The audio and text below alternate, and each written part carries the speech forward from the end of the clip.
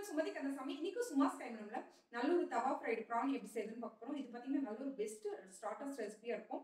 இல்லை அப்படின்னா நம்ம சாம்பார் சாதம் கூட ரசம் கூட எல்லாம் சாப்பிடும்போது நல்ல ஒரு பெஸ்ட் காம்பினேஷனா இருக்கும். இது பார்த்தீங்கன்னா நம்ம யூஸ்வலா சாப்பிட்ற ப்ரானை விடவே இது ஒரு நல்ல ஒரு டிஃப்ரெண்டான டேஸ்ட் இருக்கும். வாங்க நல்ல ஒரு தவா ஃப்ரைட் ப்ரான் எப்படி செய்யுதுன்னு பார்க்கலாம்.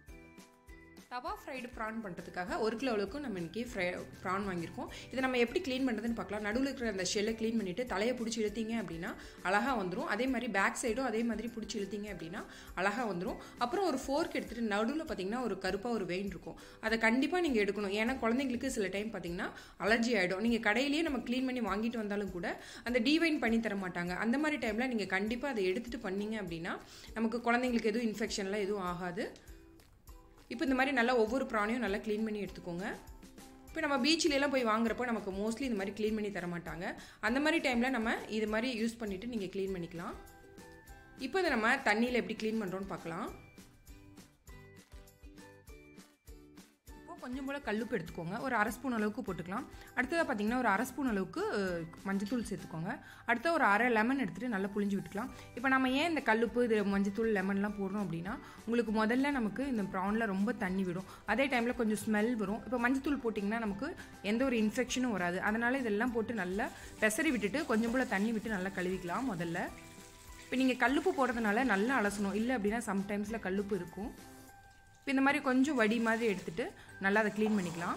இப்போ ஒரு தடவை 2 தடவை இந்த மாதிரி நல்லா பிசைஞ்சு விட்டு நல்லா க்ளீன் பண்ணிக்கோங்க. இப்போ நல்லா சுத்தமாக இந்த மாதிரி க்ளீன் பண்ணிவிட்டு தண்ணியை வடித்து தனியாக எடுத்து வச்சுக்கலாம்.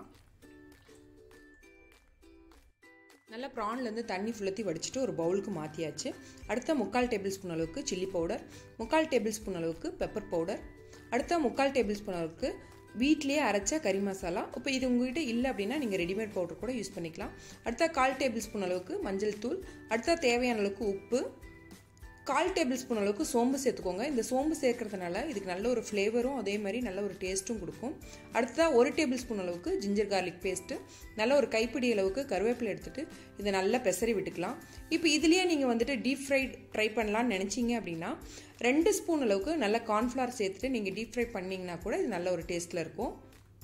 இதை நல்லா இந்த மாதிரி பெசரி விட்டுட்டு ஒரு 1/2 மணி நேரம் போல் இதை நல்லா ஊற விட்டுக்கலாம்.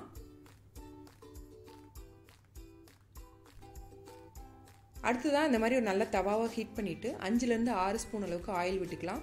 ஏற்கனவே நம்ம மேரினேட் பண்ணி வச்சுருக்கிற ப்ரான்ஸை இதில் போட்டுக்கலாம்.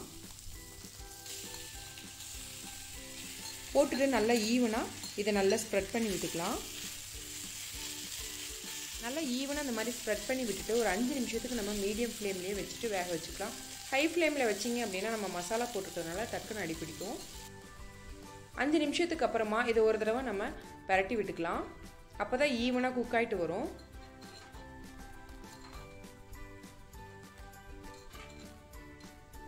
நல்லா இந்த மாதிரி பரட்டி விட்டுட்டு பார்த்தீங்க அப்படின்னா 5 நிமிஷத்துக்கு அப்புறமா நல்லா தண்ணி விட்டுருக்கும். திரும்ப ஒரு தடவை இந்த மாதிரி நல்லா மிக்ஸ் பண்ணி விட்டுக்கலாம். அப்போ தான் நமக்கு மசாலா அடிப்பிடிக்காமல் நல்லா ஈவனாக குக் ஆகிட்டு வரும். நல்லா இந்த மாதிரி மிக்ஸ் பண்ணிவிட்டு திரும்ப ஒரு தடவை நம்ம இந்த மாதிரி ஸ்ப்ரெட் பண்ணி விட்டுக்கலாம். இந்த மாதிரி நல்லா ஸ்ப்ரெட் பண்ணி விட்டுட்டு ப்ரான்லேருந்து வெளிவந்த தண்ணி ஃபுல்லும் ட்ரை ஆகிற வரலும் நம்ம அப்படியே வேகட்டும். அதுக்கு மேலே நீங்கள் ஓவர் குக் பண்ண தேவையில்லை. இந்த மாதிரி ட்ரை ஆகி வந்தோடனே நம்ம இதை நல்லா ஈவனாக மிக்ஸ் பண்ணி விட்டுக்கலாம்.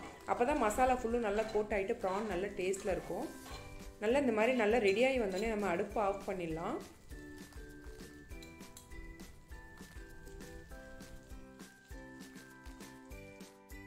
நல்ல ஒரு டிஃப்ரெண்ட்டான டேஸ்ட்டில் ஜூஸியாக யம்மியாக நல்ல ஸ்பைஸியான ஒரு தவா ஃப்ரைடு ப்ரான் ரெடி. நீங்களும் இதை ட்ரை பண்ணி பார்த்து என்ஜாய் பண்ணுங்கள்.